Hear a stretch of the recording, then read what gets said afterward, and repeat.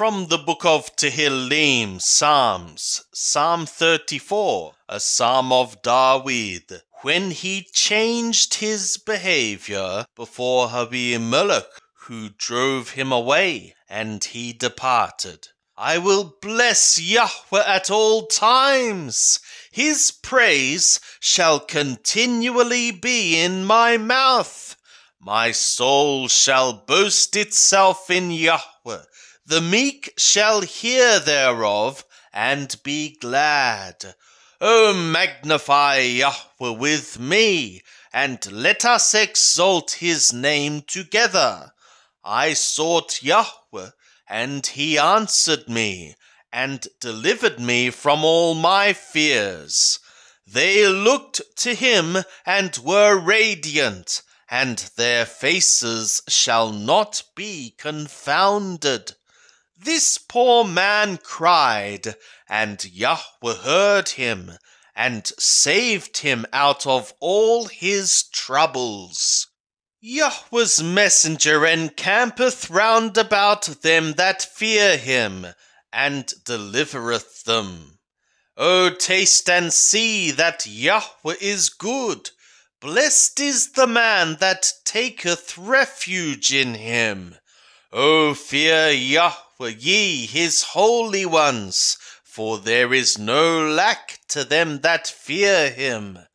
The young lions do lack, and suffer hunger, but they that seek Yahweh shall not lack any good thing. Come, ye children, hearken to me. I will teach you the fear of Yahweh.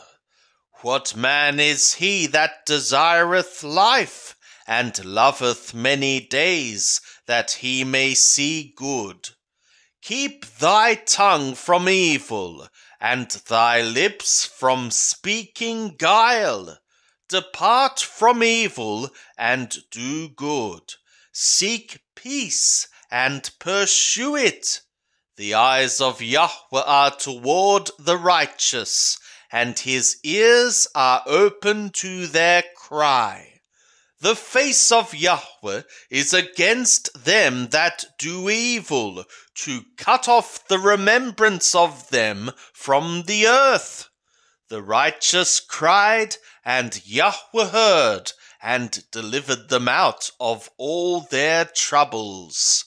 Yahweh is near to them that are of a broken heart, and saveth such as are of a contrite spirit. Many are the afflictions of the righteous, but Yahweh delivereth him out of them all.